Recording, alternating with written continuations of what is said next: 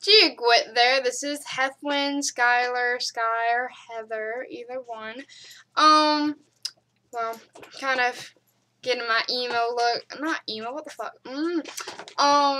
Goth, I suppose you could say. I haven't gone shopping yet, but I will, trust me.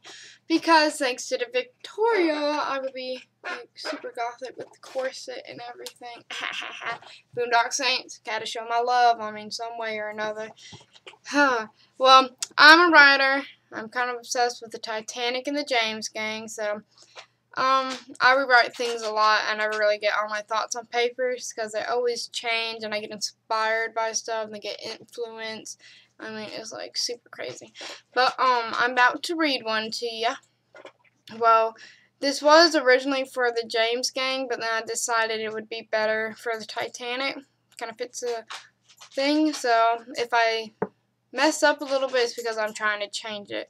So it's kind of long, but close your eyes, and I think, and the Irish parts I'll say in Irish. So, if you haven't heard, wait, nah. No, my face looked crazy. Okay, The Girl Who Tamed the Heart of Robert Ford. No, that's not it. Wait, okay, that's a Jesse James story, but here's a Titanic story. If you haven't heard the story of the Titanic, or its mysterious, or its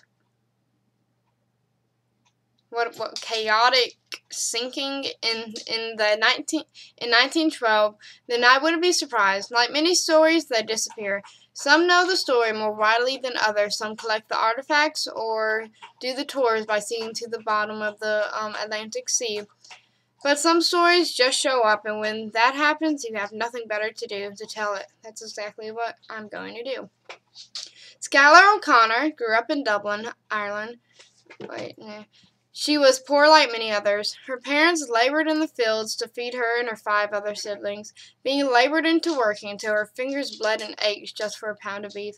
When she aged, her lusting features sprung from under a rug, and she was known the fair-haired Van woman of the clover fields. Many suitors came to ask her hand in marriage, but doubtfully she always whispered in a convincing voice, "We shall see what God says," and send the men off.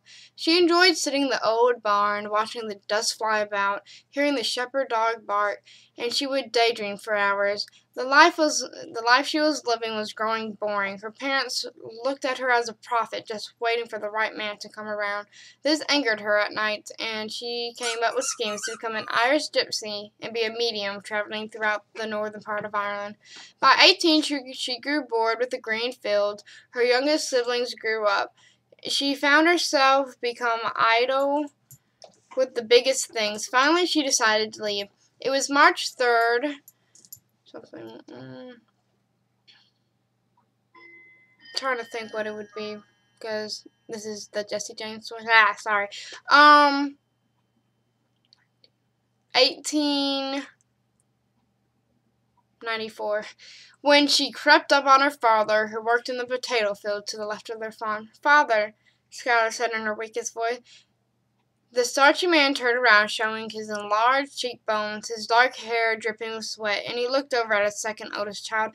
"Hey, you'll wear that dress when the men come around, not in the fields. Have you lost your wee mind?" he yelled sharply at her, with his heavy Irish accent sinking through. They locked eyes for a second as Skylar continued. Father, everyone is going to America. They say the famine will be coming soon, and Wait. Okay. And the Black and Tans are leaving us with nothing. We need to get out here. Take Mother and the others before it gets worse than it is now," she finished. She watched her father's emotion change, and she could feel her heart sink. Those British aren't kicking us out of our country. We are getting the money we need to keep our sucking air. If you want to change the way you live, then marry one of the men from the city," her father replied, standing up and wiping the dust from his hands. Skylar knew when her father was upset about the British. He would yell so loud the whole town could hear him. It was tense then. The British Empire was starting to settle all around, and Skylar's father, liked it or not, he could see Ireland becoming another part of the British Empire. Okay, that's all I got. I'm not done with it. I'm sorry for all all the mistakes and everything. Hope you like it.